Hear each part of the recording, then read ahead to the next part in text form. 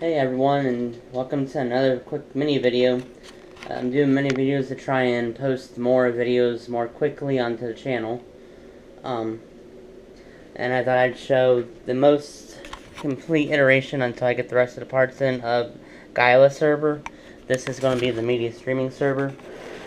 This is the Rosewill case that I did the unboxing of earlier on it was either 1 or 2 videos ago. It's currently using a Dell motherboard. Has what's it called? PCIe X16 slot 2.0 and X1 and 2 PCI slots. This is in a PCI X slot, PCI X card, dual gigabit Intel. As you can see, it barely fits in there. If it would have touched this, I wouldn't even use it. Has total 8 gigs, DDR2 677 megahertz memory. 2 80mm fans up front. Has a mesh right here. This is not permanent. I have a Core 2 quad coming in for it. 3 gigahertz, 12 meg cache on it. And a proper cooler for a 2U from Cooler Master. It has a Silicon Power SSD 60 gigabyte. As I said, this might be the media server, but it connects using SMB shares to the free NAS system, which allows me to map them to a drive letter, therefore allowing Plex to read off the NAS. I have this teamed together using my HP gigabit switch. Has a DVD burner so I can burn our home movies. And a Lenovo 250 watt power supply. It's more than enough power for this whole setup. I don't know if it'll have enough power for the Intel Core 2 quad, but I will do my best to test it out and let you know how the results turned out.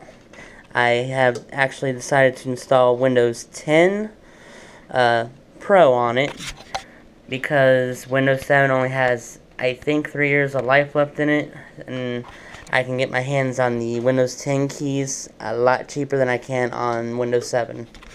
So that way I could save my Windows 7 Ultimate key for a different computer. This board has 4 SATA 2 ports.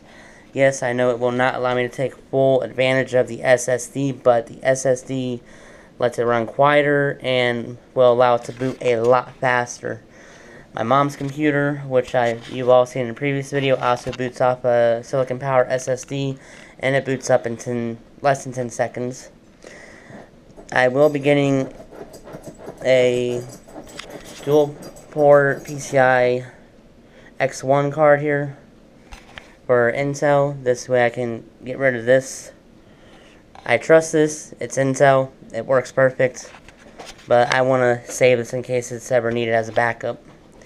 Since this is a Dell board, it does not have a backplane. So I have to be careful whenever I hook anything up to this little itty bitty port right here, because it's not the best spot. 24 pin, 4 slot, max memory capacity 8 gigs. I hope y'all enjoy this video, and I hope y'all have a good day. See y'all later.